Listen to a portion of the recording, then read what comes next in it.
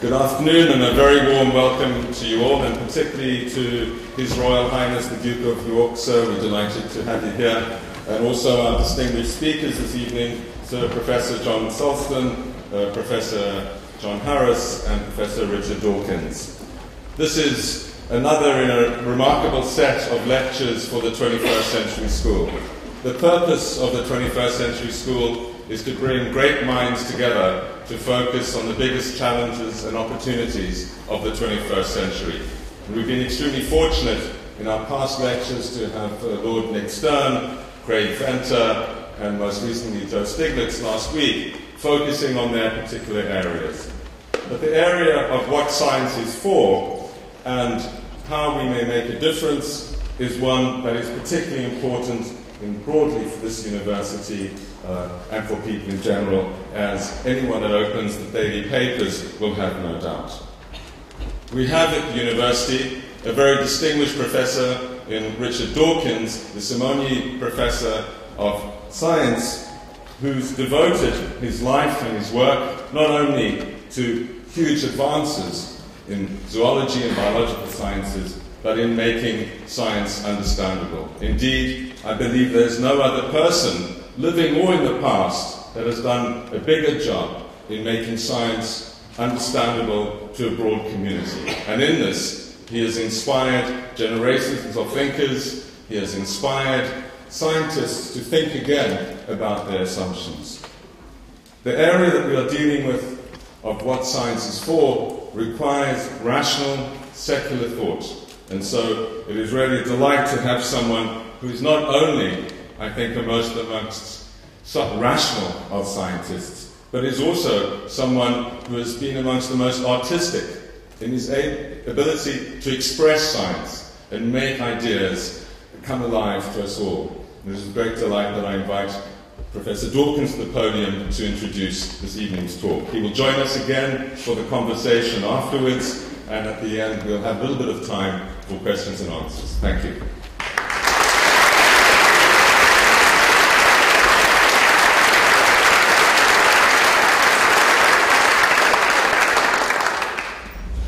Your Royal Highness, ladies and gentlemen, what is science for is our title for this evening. Of course, the first thing it's for is to find out what's true about the real world, the universe, the planet, life. The application of science is another matter. We can express that in less high-flown language, in the territory where science overlaps with technology. Lewis Walcott perhaps goes too far when he portrays science and technology as almost opposite. But it is fair to draw a distinction between pure and applied science. There are those who feel that science should earn its keep by contributing to the welfare of humankind. Such people would, for example, justify preserving the Amazon forests on the grounds that new and unknown medicines might lurk in the bark of as yet undiscovered trees. There are those same people might, when asked to justify space exploration, appeal to the non-stick frying pan as a bit of spin-off from the NASA space program. Personally, I think that's rather like justifying music on the grounds that it's good exercise for the violinist's right arm. Those same people would refuse to vote money, say, to the Large Hadron Collider at CERN in Geneva, because discovering the Higgs boson, or with luck opening new floodgates of theoretical physics, doesn't contribute to feeding the starving or curing AIDS or malaria. I visited CERN twice, and both times I was moved close to tears by this magnificent feat of international cooperation, surely one of the crowning glories of the human species. And I feel the same way about the Hubble telescope, about the various unmanned spacecraft that are exploring the solar system, and of course about the Human Genome Project and the whole enterprise of molecular biology since 1953. And one of the modern heroes of that revolution is, of course, Sir John Sulston, who's here this evening. What the molecular biology revolution over the past half-century has achieved is nothing less than the inclusion of fundamental biology as a branch of information technology. This has entailed the slaying of the ancient dragon of vitalism, a victory which in turn redoubles science's confidence in the eventual slaying of dualism too. To give an idea of how much has changed since the molecular biology revolution, I want to read the last paragraph, the valedictory paragraph, from a work of 20th century philosophy of science, which was written crucially before 1953. The author is Charles Singer. Despite interpretations to the contrary, the theory of the gene is not a mechanist theory.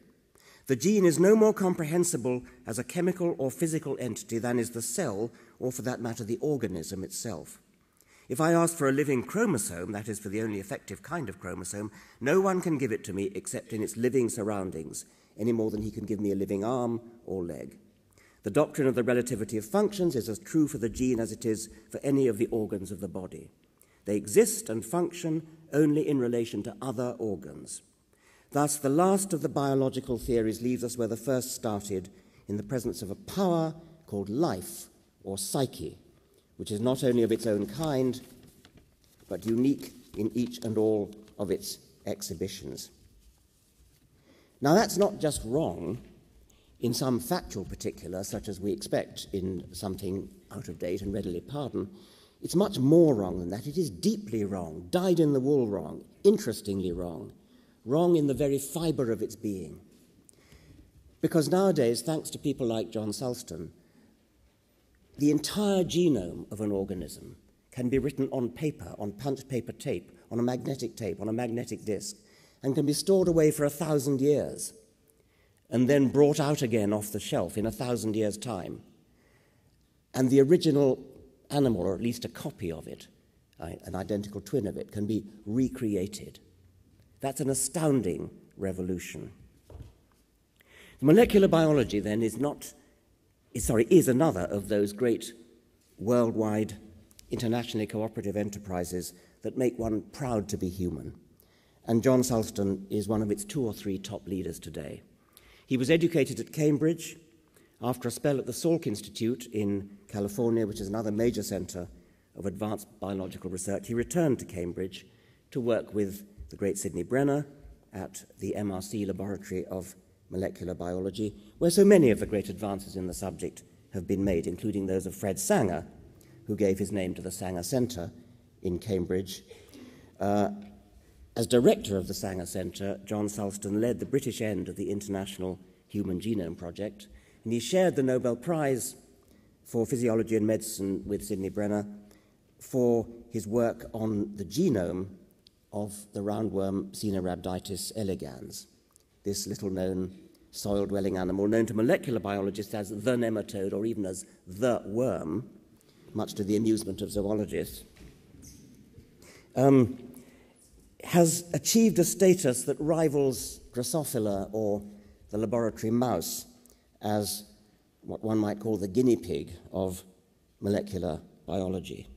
John Sulston is a molecular biologist of enormous distinction, and we're very fortunate to have him here today in Oxford. Molecular biology couldn't by any stretch of the imagination be accused of being purely academic, like, say, the deep field imaging of distant galaxies. Molecular biology is also up to its neck in usefulness and in ethical and moral dilemmas, potential dangers that some would see as moral, and this is where John Harris comes in, why a collaboration between John Harris and John Sulston is so pertinent. There is a danger, especially in the biomedical field, that some people will mistake a question of morality for a question of morality, what is in fact no more than their own personal prejudice or even disgust, what's been called the yuck factor. Moral philosophy is the correct profession to deal with such matters. And among moral philosophers, John Harris has been outstanding in his insistence on maintaining strict standards of rational thought, resolutely banishing yuck thinking, prejudices that are based on nothing more worthwhile than tradition, scripture, authority, or even revelation. John Harris is one of the country's leading medical ethicists. He's the Lord David Alliance Professor of Bioethics in the University of Manchester. He did his DPhil here at Oxford, and in the course of a distinguished career has published a large number of books and papers on various aspects of medical bioethics. He's lately become the Research Director of Manchester's Institute of Science, Ethics and Innovation. And John Sulston is the chairman of that institute, whose purpose is to examine the ethical questions raised by science and technology in the 21st century, which is obviously the area of interest of the newly formed James Martin 21st Century School, whose director is Ian Goldin, who gave me such an exaggeratedly kindly introduction just now. So the research director and the chairman of this forward-looking institute are joining forces for us this afternoon. It's a pleasure to welcome them both and invite them to do their double act on the subject of what is science for.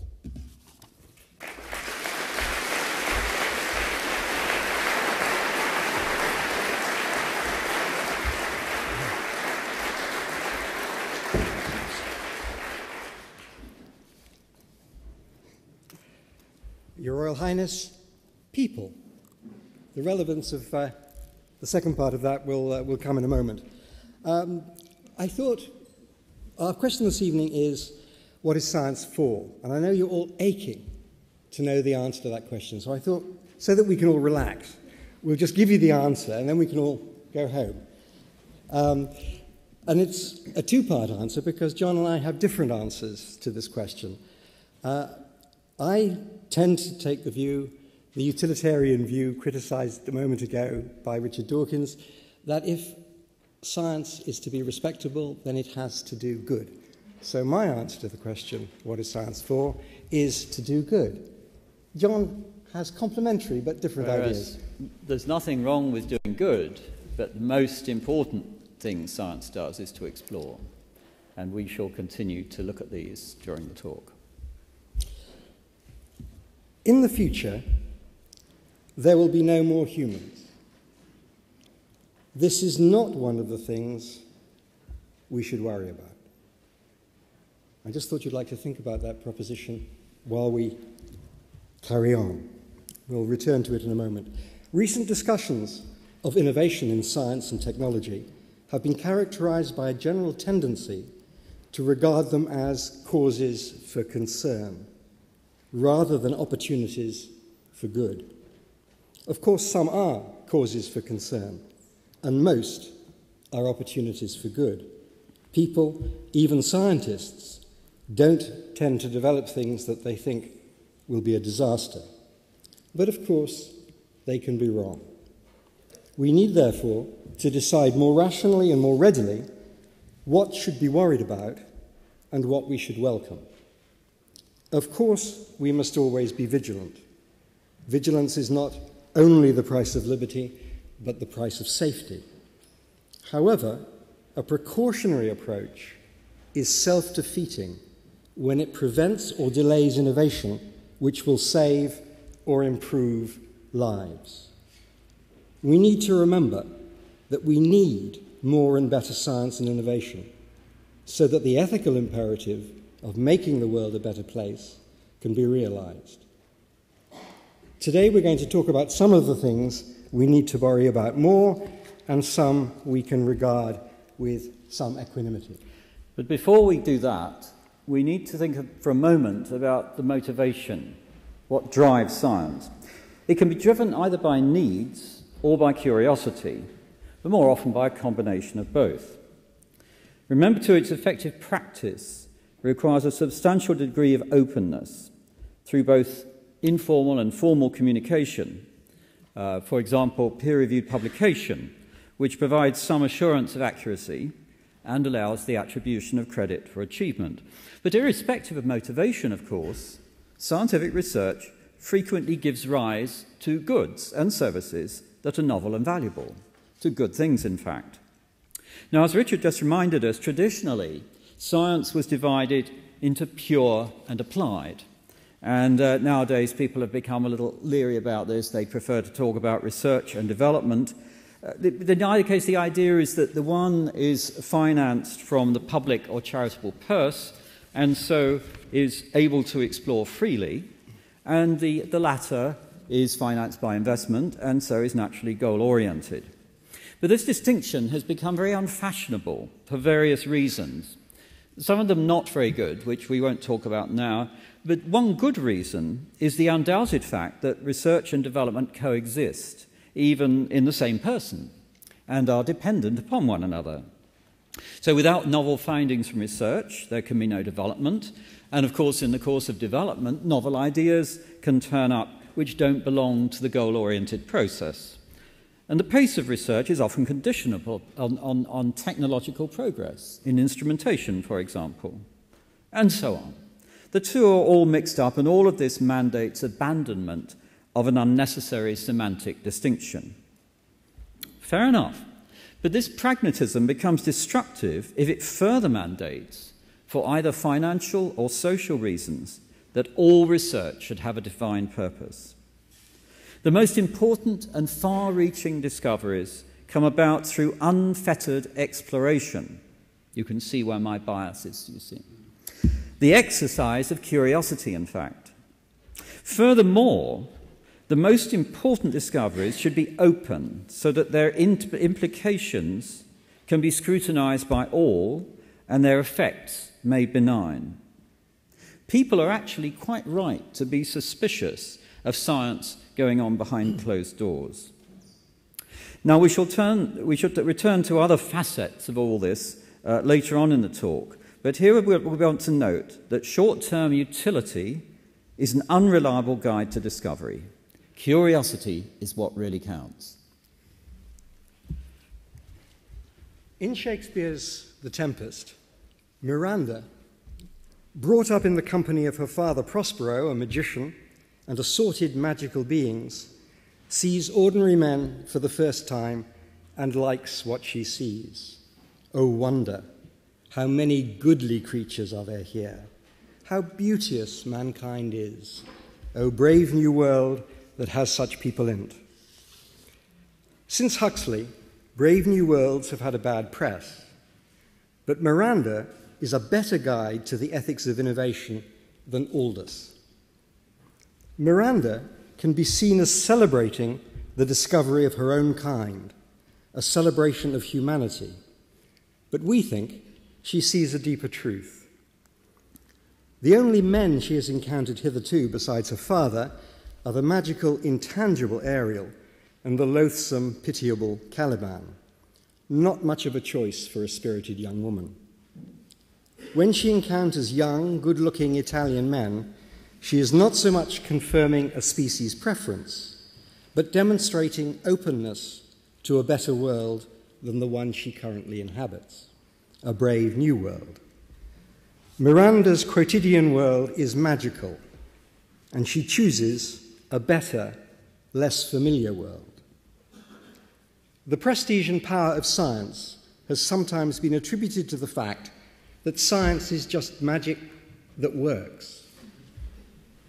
Insofar as it is, the future as well as the past is truly magical, and it will have all sorts of unprecedented and, if we make them that way, goodly creatures in it. In the future, there will be all kinds of new creatures out there, and it will be our business, when I say our, we, I always mean all of us. In a democracy, we is everyone. It will be our business to ensure that they are as goodly as they can be. Some will result from something more akin to construction than sexual reproduction. They may be the product of so-called synthetic gametes or synthetic biology. But however synthetic their creation, they will be real in every important sense. It is an irony that we, human beings, agonize about the loss of any randomly created species, but are scared witless of producing new kinds of beings. We think it is just as well that new sorts of beings are on the way. Because, as I've indicated, in the future, it is likely that we will have to face the end of humanity as we know it. We will either have died out altogether, killed off by self-created global warming or disease, or we may hope we will either have been replaced by our successors produced by continuing Darwinian evolution, or increasingly more likely, by successors we have deliberately produced ourselves, by what I've called elsewhere enhancement evolution. The end of humanity, then, is not itself a cause for concern. Making sure that what replaces us with something better is a huge concern. One of the most dramatic and important of the new technologies that will produce new creatures is synthetic biology. When people talk about synthetic biology and synthetic life, they may have in mind Frankenstein scientists like John in the lab making creatures out of old socks and coat hangers, or perhaps some bubbling vat of biochemical primeval soup out of which will arise either a monster or a perfect specimen of humanity. This, however, is far from likely, or at least very far in the future. Synthetic biology is the name now used for a cluster of new technologies in which biomolecular components, natural or synthetic, are newly combined or reorganized in order to create novel genetic and biochemical circuitry, pathways, and ultimately organisms. It may be thought of as a hybrid discipline between science and engineering. Now, synthetic biology has caught the imagination, not least because it marks the beginnings of what looks like the possibility of manufacturing life forms from scratch, and eventually of creating tailor-made creatures in our own image, or in principle in the image and with the attributes of anything we like, or at least of anything that we can engineer. This is heady stuff, and if it works, it may give rise to unprecedented powers, which, like all powers, may be used for good or evil, or simply wasted for lack of use, or because we put too much faith in the precautionary principle. Many people believe that we humans have been made in the image of God, by a God who presumably likes the way she looks. Is it the hubris of such a prospect, however remote, that makes the possibility of humans doing the same so daunting and dramatic? Hubris may be an unpleasant personal trait, a defect of character. However, it is not hubris to believe that we can do better than evolution has so far succeeded in doing, and to try to do better. So a continuing question will be, is synthetic biology one of the things we should be worried about? And how should we begin to address such a question? A deep precursor question, and one that needs much more informed public discussion, is the question of what role humanity, species membership, in short, the descriptive sense of being human, plays in our evaluative use of that term, or what role it should play. There is not only a danger, I believe, there is a long-established and deeply ingrained habit of identifying properties or qualities that are contingently possessed by human beings as necessarily possessed by our kind, and moreover, necessarily not possessed by other kinds. Kinds of individuals other than humans, of whatsoever nature, who possess the characteristics that enable them not only to have a life, but to be aware that they have a life, have, at least since the 17th century, been termed persons, to distinguish them simply from members of a particular species. So long as persons continue to exist, we shouldn't worry too much about whether or not they're human. Suppose our common ape ancestor, believed to have lived somewhere between 5 and 7 million years ago in Africa, suppose our common ape ancestor and his or her friends and relations had had the wit and the foresight to get together and had proposed a universal declaration of simian rights on the model, perhaps, of UNESCO's wonderful Universal Declaration on the Human Genome and Human Rights. Suppose that they, like UNESCO, had thought that it was a jolly good idea to keep things exactly as they are and to protect simian nature, to preserve it, quote, as the common heritage of simian kind. If that had happened, we wouldn't be enjoying this pleasant afternoon in Oxford today. When we ask questions like, what is it to be human?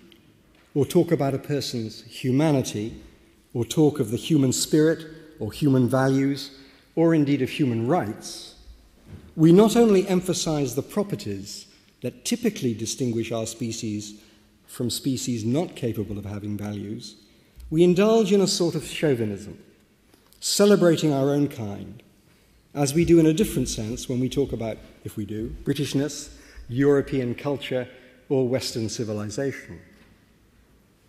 You'll remember that Gandhi famously, when asked on his first visit to London, what he thought of Western civilization, responded, "I think it would be a very good thing."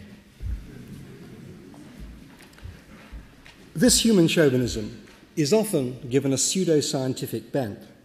We talk about species barriers as if, insofar as such things exist, they are laws of nature, set up simply to protect our supposed species purity. What matters then is not being human, but the existence of beings, perhaps like us, that have those powers and capacities that make it worthwhile to be human or worthwhile to be anything else. Whether new creatures are created by synthetic biology or by mixing the elements of different species, or indeed through multiple forms of technology, we may indeed, in all probability, we must and we will eventually create new types of creature that might join us and, we may hope, will eventually replace us.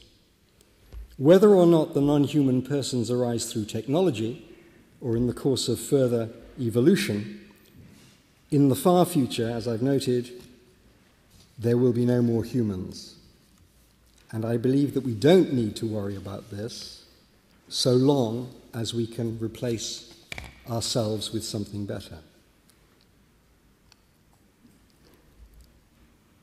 The desire to better ourselves and make ourselves better is part of the curiosity and the need that, as John has mentioned, drives science. One of the oldest and most valuable of the things that characterize persons is just that drive and that need. The example of a synthetic, and I hope it will be an enhancing technology that we've highlighted today, synthetic biology, causes great concern. Whether it should or not perhaps is illuminated, quite literally, by thinking of another synthetic technology with which we are more familiar. I'm thinking, of course, of synthetic sunshine. Enhancement technologies, including chemical, genetic, and other high-tech examples, have given and can continue to give those of us who use them an edge, and have often been criticized for the injustice that this supposedly creates. Before fires, candles, lamps, and other forms of synthetic sunshine were available, most people went to sleep when it got dark.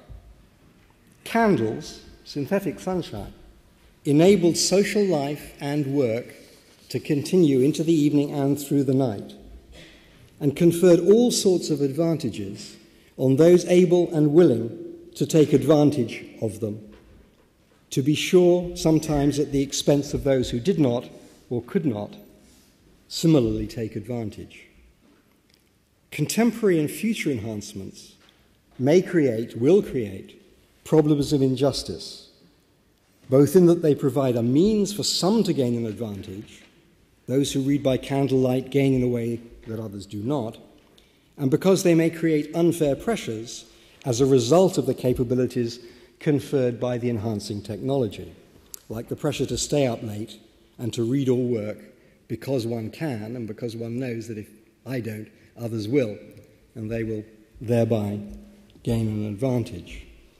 The solution, though, surely, is establishing fair working hours and perhaps the provision at public expense, if necessary, of sources of light, not banning the candles. The solution is a combination of regulation and distributive justice, not a Luddite rejection of technology. Just think for a moment of a different, but no less, in fact, far more serious example in that it is contemporary. We, in the United Kingdom, are trying not very seriously, in my view, to make kidney transplants available to all who need them, as it is believed has been achieved by the Belgians, the Spanish, the Austrians, and other European nations. Even when that is achieved, we know that thousands in the rest of the world cannot obtain the transplants they need. But we do not, and surely we should not say, that we will perform no more transplants until they can be provided for all. The strategy of choice is surely to try to take the measures that we know can make donor organs more generally available. But fairness, justice, global or national, does not require that we close down a technology until its benefits can be universally provided. So when enhancements make life or lives better, they are justified if they do just that. If they also confer what's called positional advantage, that is no part of the justification, and this fact will always create reasons to distribute such advantages as widely and as fairly as possible.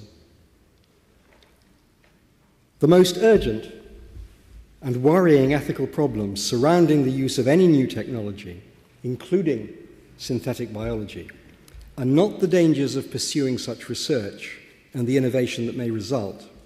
Such dangers attend all research and innovation of whatsoever kind, and must always be resolved, if they're resolvable, by the best estimation of risk as against benefit.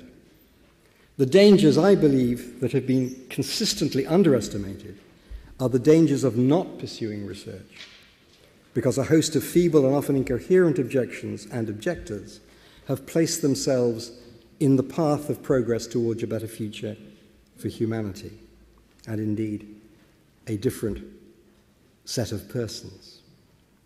The problem is turning our back on these possibilities, perhaps because in T.S. Eliot's famous words, we do not dare disturb the universe.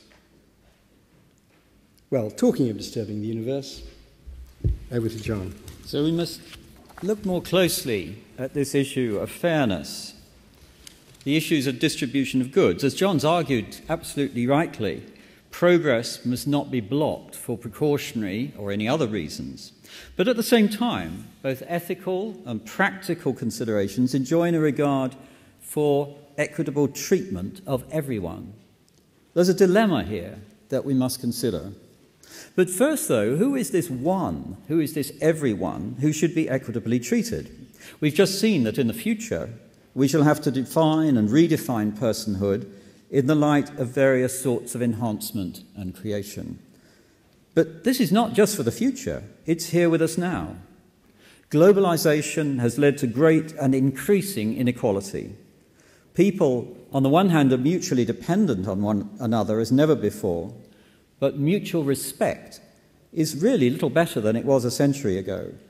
Admittedly, we've moved on from Victorian times and the scientific idea, so-called scientific idea, of a hierarchy of races. But indeed, for some, it was not even clear that all humans were the same species. But despite the modernist realization that we are one species with equal rights in principle, explicit oppression of one group by another is not only tolerated, but even extolled by some of our leaders as the right thing to do. And globalization has not changed the economic imbalances characteristic of imperialism, in which trading rules are set by the rich for the benefit of the rich. Well, I'll come back to this in a moment, but note that personhood is still far from enjoying a universal status. And even within communities that are relatively homogeneous in terms of wealth, there are practical difficulties over regulation of medical procedures because of differing ethical standpoints. So, for example, among Christians, Catholic and evangelist alike feels threatened by developments that define the human embryo as not being a full person. And such differences will obviously lead to practical difficulties in, for example, stem cell regulation. So if UK scientists indeed do develop effective means to use embryonic stem cells, what will a country in Eastern Europe do with the products if they do not wish to undertake this research? Such a possibility then raises questions of the legitimacy and effectiveness of regulation. And to meet both these requirements, regulations have to be universal, or at least universally coherent, and have to be the right ones. And in the absence of such harmonization, and because of the mobility of the richest quartile, there will be a continued increase in the practice of health tourism. Does this matter? Do we care that poor people are being persuaded or duped into selling a kidney to those who can afford to pay? Analogously, differing regulations provide opportunities for scientists to travel to do work that would not be permitted in our own country. One might call it research tourism. Is this a valuable freedom in an otherwise too uniform world? Is it satisfactory that clinical trials are being exported to developing countries where costs are lower and perhaps regulation less stringent? The difficulty, of course, in both cases is that without some agreement of minimal principles, there's a race to the bottom, and no ethical improvement is possible. And the answer must surely be, as John has said, I reiterate really, is that we must strive to harmonize to a sufficient extent to globalize justice. But the judgment of when that line is reached can only be decided by progressive debate. What is clear, though, is that at present we are far from the balance point. So in my opinion, we at least know in which direction to move. We must also acknowledge that balance will never be achieved without a concomitant levelling of wealth, so that the contribution of science to that levelling we also need to address. Now, these are matters for global agreement and also global governance. And it's been interesting talking to Ian Golden just before this talk to remind ourselves really that both the 21st Century School and the Institute for Science, Ethics and Innovation in Manchester are heavily involved in policy in this area, and indeed it will be incorporated, I think, very much into our joint programme. We have the next meeting in Manchester in June, and we hope we'll take this up specifically and drive it on. I'm talking about it, just talking at the moment. Now, who owns science? That's a trite question, an emotive one, but an important one. In the last few decades, there's been a trend to increase the funding of science by investment and to decrease funding from public sources. This trend, of course, is welcomed by political leaders who are able to save taxpayers' money and by investors who gain more control of the direction of research. Clearly a win-win situation in some respects at least, but remember the consequence is the funneling of science into financially profitable areas and the appearance at the same time of neglected areas. And with regard to human health, the trend has a number of consequences. There are all sorts of emerging dysfunctionality. Globally, we have the phenomenon of neglected diseases that can't be worked on because there's no profit in them. In developed countries, we at the same time have the production of unneeded drugs. I say that. You may criticize, but it is absolutely true. sold by aggressive and unethical marketing practices, on which actually a third of drug revenues go, a third into marketing, twice that into research and development. And finally, the very high cost of development for minority diseases. Once again, we neglect personhood in our own society. We don't have to look to the future to be worrying about this. Now, such a system as we have at the moment, underpinned firmly by the machinery of intellectual property, mitigates against fair distribution of healthcare of any kind, let alone enhancements. It's also bad, remember, for the conduct of science, in that patenting, far from leading to openness, as often claimed, frequently leads to secrecy until the patent is filed, and then afterwards to blocks in what research can be done. For key areas of science, at least, there's a strong presumption towards open access, which is both good for research and also equitable, provided there are adequate guarantees of benefit sharing. And intellectual property, in the form of patents, should really be thought of as a very useful tool with relatively narrow applicability, rather than as a means for owning ever larger swaths of human knowledge, which is the way it's being driven at the moment. The widespread misuse of intellectual property has led us to choose this as a major theme for ISEI, along with its sister institutes at Manchester, and we'll be holding actually a public meeting on the subject in July. And Joe Stieglitz and I will be talking there as part of the proceedings. He was here in this magnificent setting not long ago, I know.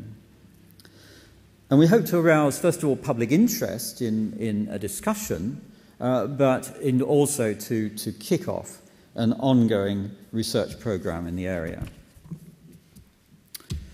And so, really, to return to the start. We've been focusing quite a lot during the talk, and John has rightly emphasized the job of science to do good. But hugely significant as this humanitarian role is, and disturbingly perceived by many these days to be the sole purpose of science, we have already heard that there's actually another role which I think is arguably much more important and really underpins the doing good role. And it's related, of course, to the curiosity that we referred to at the start of the talk, but it has hugely deep significance because science is, of course, a cultural driver in its own right, and Richard gave us some examples when we started off. Well, we can broaden this. I think we can say, quite honestly, that science, provided one defines it broadly in terms of thought, is in fact the major cultural driver, certainly over the last few hundred years, and arguably much longer.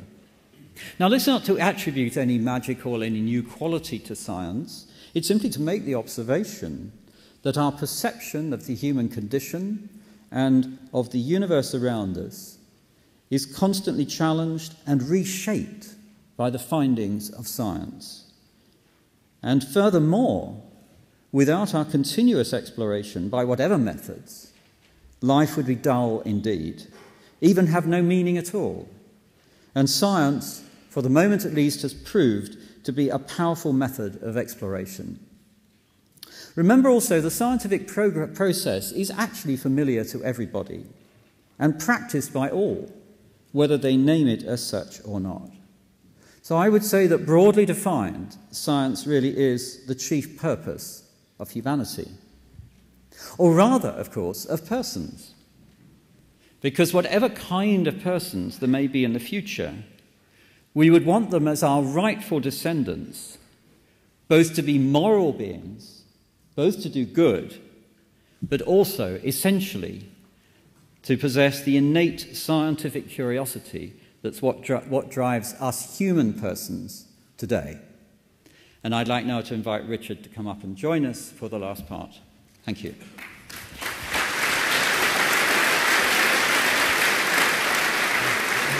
In the middle. I can do the same. Well, thank you very much to both of you. I have the feeling that we've heard today some extremely radical suggestions which are likely to be very controversial, and therefore, I don't propose to spend too long before throwing it open to the floor. One or two things did strike me.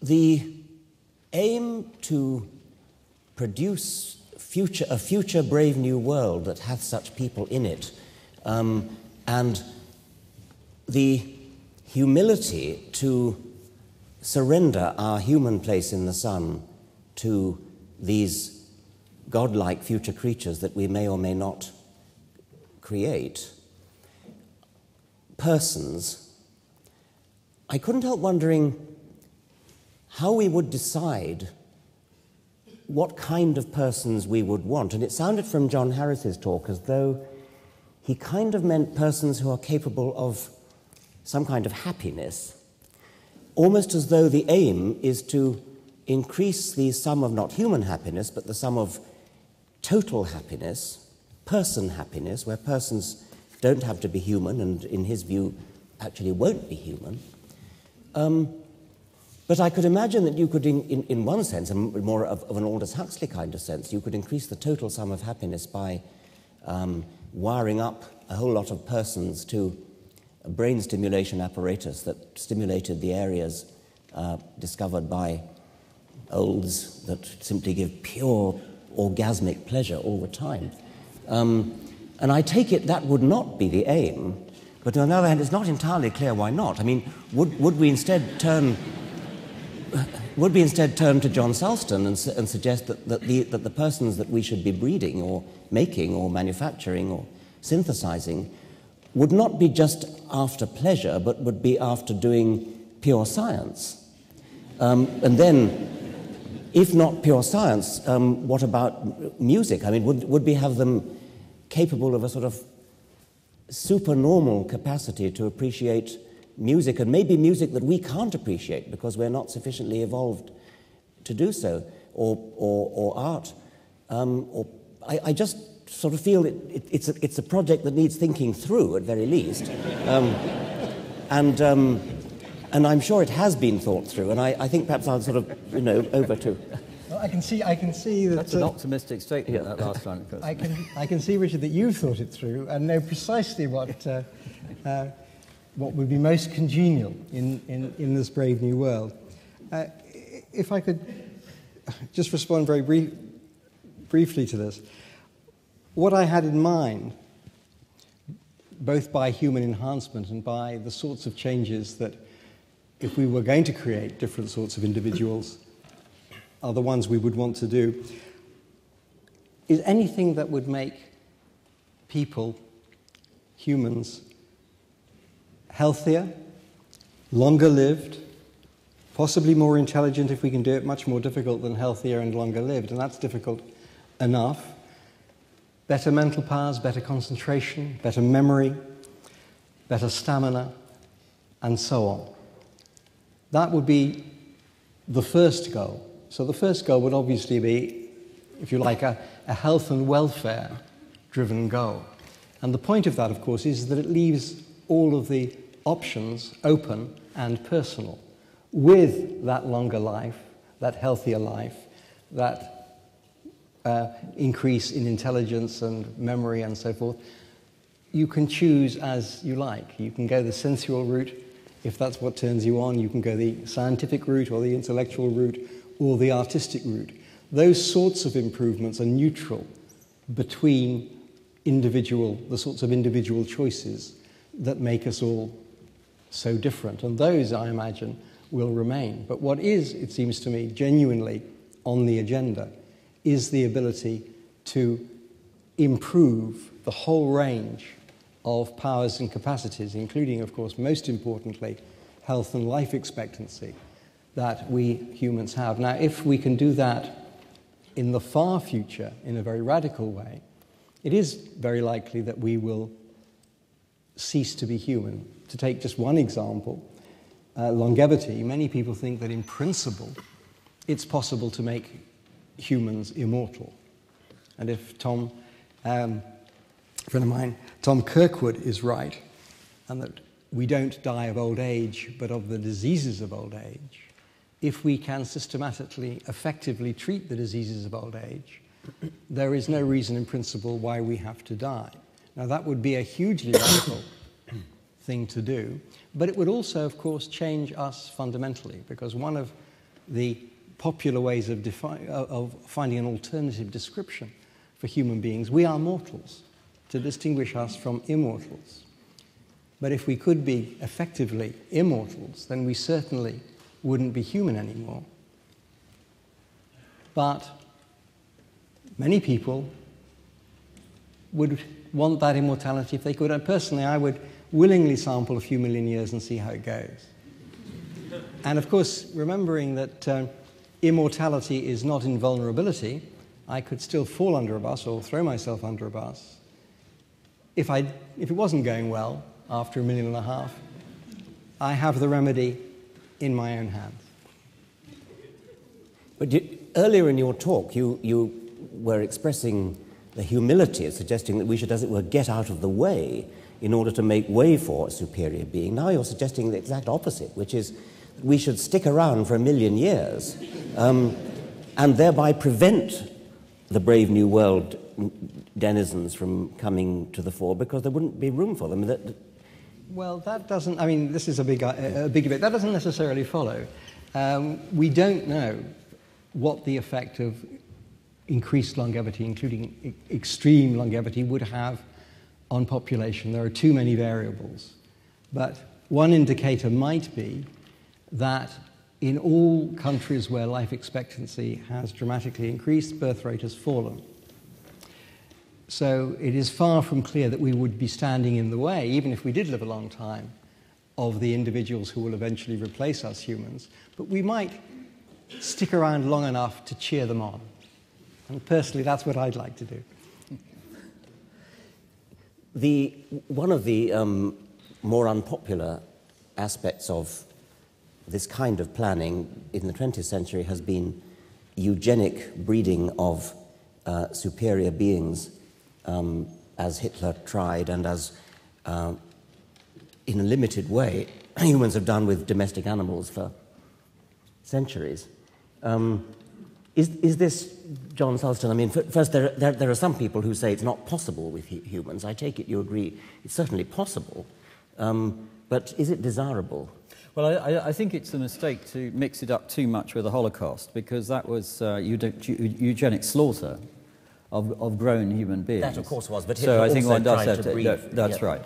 Blue-eyed, Aryan, you know. Yeah, absolutely. But I think of the two, the second is marginally more satisfactory. The trouble is, of course, you're setting out a defined program, and that I'm very much against. I'm not sure. Well, John and I haven't really sort of got the program, but I think we both share. I mean, as a good anarchist, you obviously wouldn't believe necessarily, you know, exactly where it should all go. And I would see, sorry, intellectual anarchist. Intellectual anarchist. I'm sorry. As well, that is a good one. Obviously, a good one. Yes. But the thing is, I think it's very important in my book, and obviously that's what my remarks tended to be collectivist about this. And I think we shall perforce, otherwise, frankly, the whole thing will explode in our faces. So the way I would imagine it happening, if it does, or when it does, perhaps, I don't know what the timescale is, I would see that things would gradually change. If it were just one group against another, then of course, in the end, nobody's going to go without a fight, which is why I predict it will be messy. But can I just expand a little on, or justify a little what I was saying, because you're absolutely right to introduce, for example, music.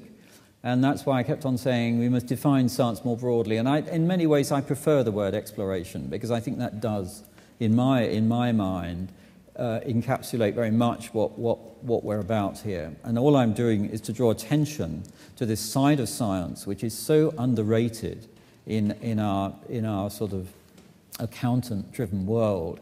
The role of science as part of our exploration, and I think it is extremely important. Now, exploration will include all the intellectual activities. It's just that what science does, what science discovers, the cosmos, for example, the nature of the probing into fundamental physics, the probing into fundamental biology, it changes our perception of everything, including, of course, the arts, music, everything.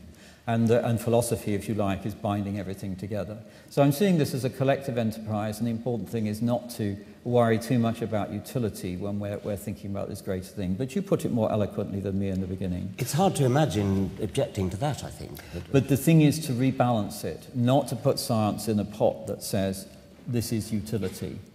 That's where it's going wrong at the moment, and we must hold out strongly against that, or we drive ourselves down a very dangerous road. And we do, in fact, then we'll put things behind closed doors if we're not careful, as I said in the beginning. Yes, well, I think it'd be hard to object to that. But John Harris, you were saying whatever turns you on, which sounds fine and anarchistic, but it's not whatever turns one on, it's whatever turns the scientist who's doing the synthesizing on, isn't it? And so there's a decision to make in what kind of people should there be, to quote Jonathan Glover's book. It's not a decision that each one of us can make, I think I'll be a brilliant something or other. It's, I think I'll make a new race of whatever it is, and that sounds awfully sinister to me at any rate. But to me too. Yes. And of course, not only is that not my suggestion, it would be a futile and self-defeating thing to do. But if one improves general powers and capacities, then they can be used for anything that the individual wants them to be used for. They'll make that individual hopefully a better engineer or a better scientist or maybe even a better person. But they won't force that individual to be one sort of being or another, or to have one sort of one set of goals in life rather than another. I don't see any of these enhancing technologies, which might make us healthier, longer lived, more intelligent, better stamina and so on, as directive. They're not going to force us to do anything. You may give somebody the capacity to be a great athlete, but if they want to sit at home and eat chips, I am assuming that our political system will still, and indeed our moral values, will still let them sit at home and eat chips. Increasingly not, interestingly, but I'd let them. Shall we switch to the floor?